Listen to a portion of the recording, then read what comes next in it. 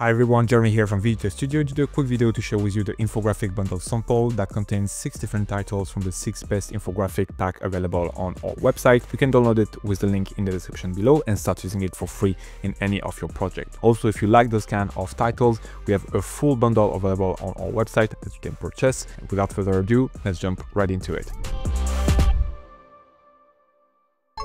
Alright, so you can download that bundle sample with the link in the description below. You will get this zip file, just double click on it to unzip it. It will give you this folder. In the folder we have a couple of things. We got the license, the installation instruction, the graphics file, and the font. Please make sure to install all the font, otherwise the title will not work. To install the font, simply select all of them and then double click on them to start the installation process. You can then go over to the graphics file and double click on it. It will just prompt open this window asking you if you want to install. Just select install, and then once in Davinci Resolve, you can go over to Effect, Titles, Video Studio, and then here you will find Bundle Sample, and you will have the infographic section, which contain those titles. We're gonna start with the bar chart. So it's working with 2 layers, the first one being the background, and then the other one being the bar overlay. So I'm gonna start by bringing here that background in my timeline. I can extend it to fit the length of my project. And then I'm gonna do the same thing here with the bar. I'm gonna drag that above the first one, and then I'm gonna extend it to the same length. Now for each of those titles, there is a dedicated video that go into more depth. So I will link to that in the description below, where I'll go a bit more in depth with everything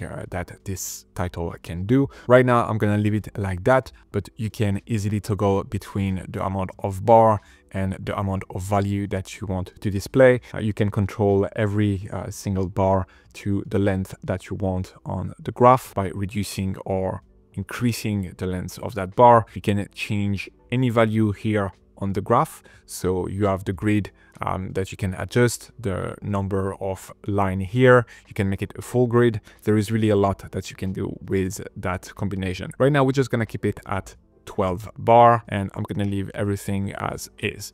If I'm playing it, as you can see right now, we're dropping a few frames, but we're getting decent playback. But I will recommend still to go over to playback, and then here to render cache, select smart. That's just gonna bring that red layer right above my 2 titles. That's gonna switch from red to blue, and when it's fully blue, that means that the title has been fully cached in, and we're gonna get real-time playback. It can be really useful if your computer is not powerful enough, or even with a pretty powerful computer. Those titles that have so many moving components can be pretty taxing for Davinci Resolve to process. But right now, as you can see, we're getting a real-time playback at 30 FPS right now. Then let's say that my voiceover is indicating a specific range here, let's say July to September. I could then use the highlighter sample right here to just highlight that fact. So I'm gonna just bring that right above here, and we're gonna adjust it to position it right here. So I'm gonna go to Control, and then I'm gonna bring the center here to the right, and then I'm gonna bring it down. You can adjust easily the width if you want to make a bigger selection, or if you want to make a tighter selection. Same with the height. Right now, for example, the height, I'm gonna make it slightly tighter, and we can also adjust the border width. Right now, I would like to have it slightly thinner, so I'm gonna do that right here. Perfect. And now I'm gonna make sure that it's fully centered with the range that I choose. Now I'm gonna extend my highlighter, and then here I'm gonna bring finally another one to finish that composition, which is the infographic finance, and I'm gonna drag that right above here. I'm gonna make sure that it's covering the full length of my composition, and we're gonna go and place it in a corner. So here I'm gonna use the size and position, and I'm gonna put it right above here. And I'm gonna place it right here in that corner. So first I'm gonna start with the background. Right now by default it's blue, but I'm gonna switch it to the same color as my grid right here. So I'm gonna take the picker, and I'm gonna select exactly the same color right there. And then I don't want a gradient, so I'm gonna switch from horizontal to solid color.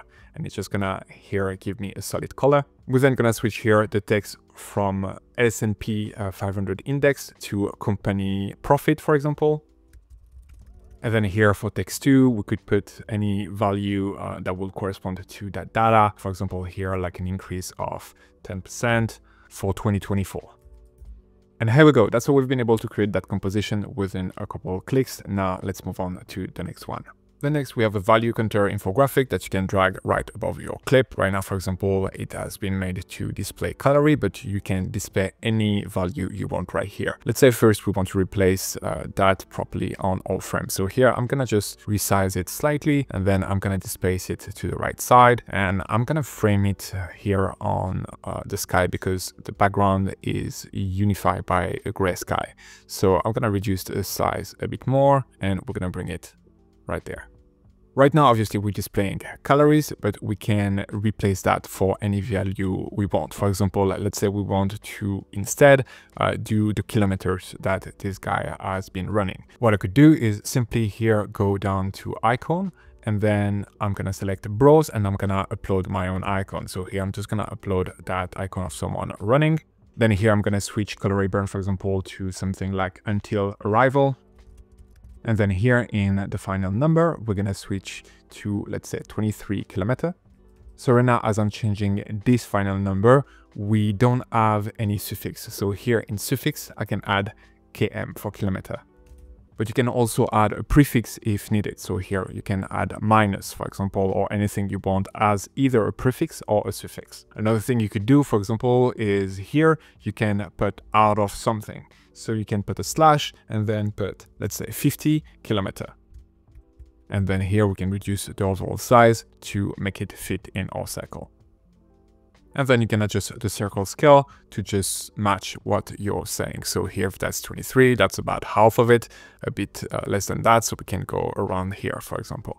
And then finally, we also have an infographic progress bar that you can drag in. Here we can extend it to fit our composition as well. And we can do our change for this one as well. So here, I'm gonna adjust again the size and position. I'm gonna put it here to the side. We can change the value to whatever percentage we want to display. Here it's 85. We can switch that to, let's say, 55.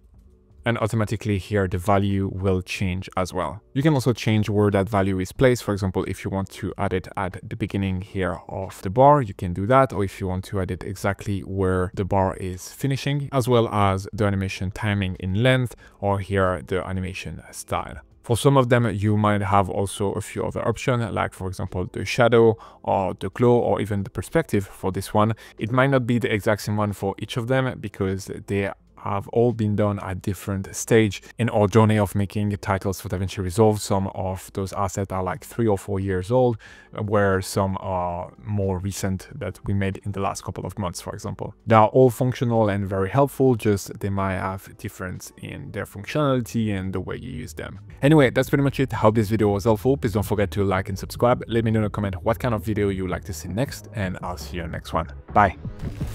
Speed up your workflow and create better videos using the pack available on our website, including titles, transition, and templates built only for Davinci Resolve. Get started today by downloading our free starter pack that contains over 150 elements. Link in the description below or at videoeditorstudio.com.